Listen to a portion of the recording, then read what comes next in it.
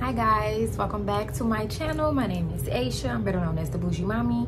The Bougie Baby is at daycare today, so I'm just on my lunch break and I'm about to show you guys how to make some homemade hot chocolate. That's right, you heard it here first. I have never heard of homemade hot chocolate.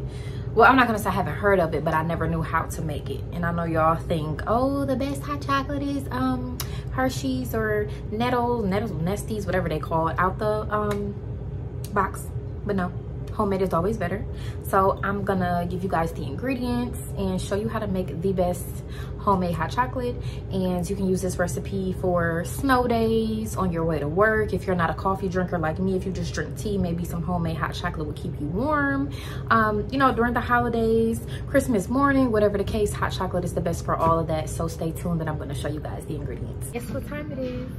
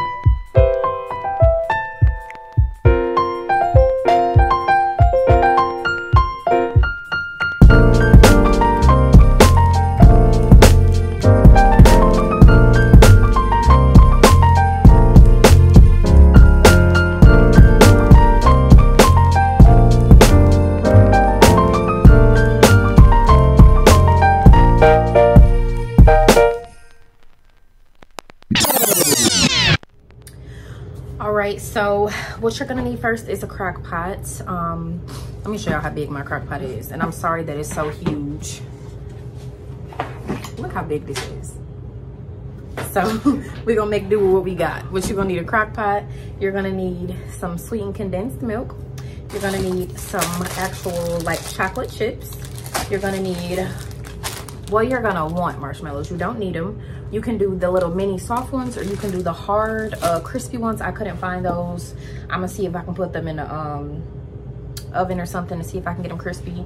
You're gonna need some milk. I don't do dairy, I do rice milk, almond milk, and all that stuff. So your preference of milk is completely up to you, but I would recommend, if you don't want something that's like too sweet and too much of like a different flavor that can change the taste of your hot chocolate, you're gonna want to do rice milk. And you're gonna need some vanilla extract, and last but not least, what? Not editing that. Look, this is in real time. Last but not least, you're gonna need some heavy whipping cream. So going on with the ingredients, it's going to be, again, 1 cup of your chocolate chips. You're going to need milk, 3.5 cups of your milk of your choice.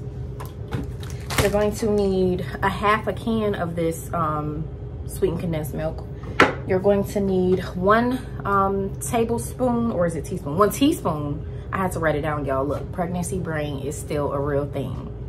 Moms, if y'all are still suffering from pregnancy brain, let me know. Drop it in the comments. But 1 teaspoon of vanilla extract. This is imitation vanilla. Look, whatever floats your boat.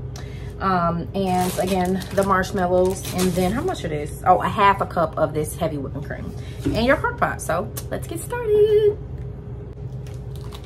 All right, so moving right along, we're going to need 1 cup of hot, if I can get it open, goodness grief, 1 cup of hot chocolate.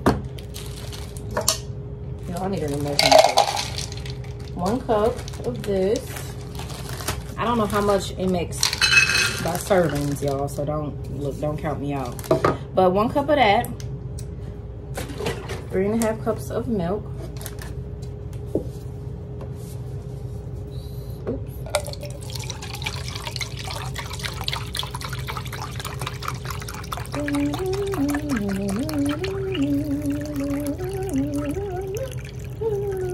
All right, so that's 2 cups.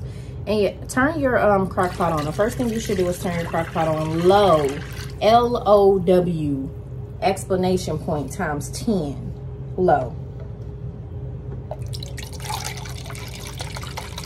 You can already have it warmed up, or you can just let it, you know. I chose not to warm it up because I don't want to put the chocolate in there and let it immediately start cooking. 3, and then look. I'm gonna just go ahead and use this. Is this a half a cup? Because look, that's taking too long. Half a cup. All right, 3.5 cups of that. And then you're gonna need a half a cup of heavy whipping cream. Don't forget to mix it all up. Half a cup of that.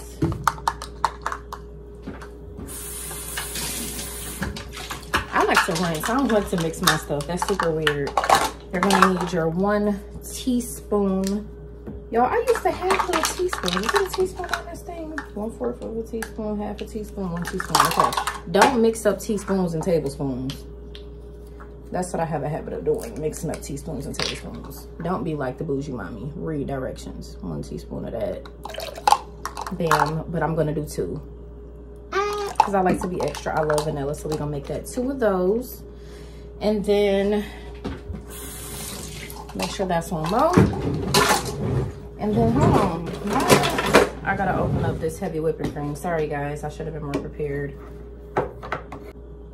I'm not gonna even begin to tell y'all how long it just took me to open up this can, because my can opener wanted to act funny. But you're gonna pour in half a can of your sweetened condensed milk. And the last step is to just immediately start whisking it up. As you can see, it's already like melting. If you don't have like a whisker thing, you can go ahead and just use a Kool-Aid spoon or some sort of mixing spoon.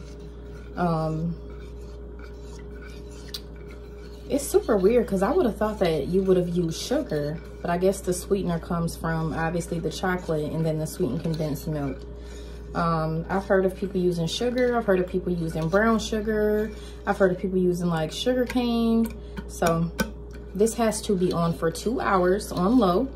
So every so often come back in and let me just go ahead and put that back on me so y'all not talking to my hands. But anyway, I'm talking and whisking because as a mom, you have to learn to multitask. But anyways, yeah, so this is gonna be on for 2 hours. I'm gonna come back in every like 10 to 15 minutes and just get to stirring so that it doesn't stick to the crock pot.